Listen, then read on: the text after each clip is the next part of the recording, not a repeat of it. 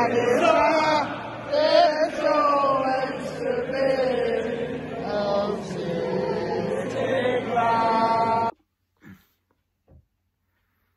guys, what's going on? It's Talk Forest TV, back again with the last word. Forest winning 2-1 against Coventry. Made hard work of it.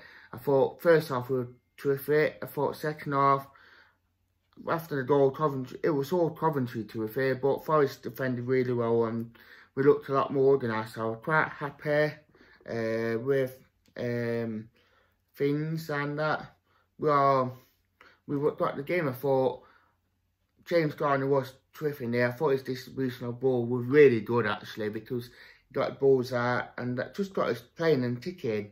I thought Felipe played really well. I thought, especially in that first half, amount of times Knockout and we got in, and we actually made Coventry to make 2 changes. That's how good we were to try and stop us playing. So, goes to show how much our work went into it. That ref actually won it. So, and that we defended defending really deep, which was